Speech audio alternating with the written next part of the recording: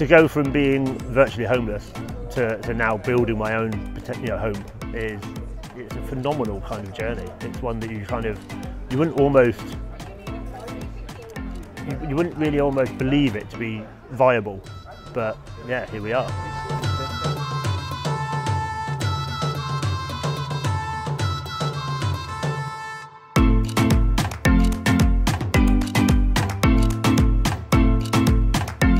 The guys have been phenomenal on site. We've obviously done a lot of training in and around bits and pieces. So I went and did my site supervisor's course the other day, which is another step up. So it's a step up from general labouring. I've been working a lot with the bricklaying team, and to the point where there's the potential for employment at the end of it, which is phenomenal, because not only does one then get a property, one also potentially gets employed. Which, if you spoke to me a year and a half ago when I first met up with Carl, that was only a wild dream. It was something that I wouldn't even have dreamed possible. So yeah, things are moving on really well. Right behind you is the excavation for the third set of flats. So there's 3 blocks. That's going to be the block I'm living in, all being well, which will be great. Well, we're pretty much stood in my garden as we speak. So yeah, the garden will come to kind of around about here, which will be phenomenal. So actually, you come back in whatever, 8 months, a year's time, do it from here, and it'll be my garden. Obviously, the dark places are still there.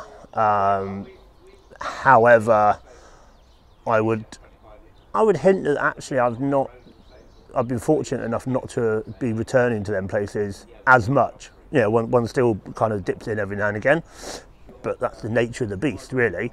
Having things like this does help, because it's physical, and it just, for me anyway, physicality, working, grafting, and actually having a sense of achievement, they all psychologically beneficial. And it's an area of the thing that wasn't really touched on, or wasn't really hinted at. This is a therapy, because it's not a therapy, it's a chance to build your own house and gain employment. But actually it's becoming quite therapeutic in that respect, because you've got the banter, you've got the camaraderie, you've got the friendship, you've got the reason to be out and about, and touch wood, we've been blessed with fairly decent weather, so there's not been too many days when we've been here and it's been absolutely hoiling, and yeah, it's that, as I just hinted to, we're stood in my garden, potentially. It is that carrot, and it's a real carrot, as opposed to, when one was in them dark places, there was no light at the end of the tunnel, there was no kind of tangible, I can put my hand on this and see it and physically kind of actually, and have a role to play within its construction.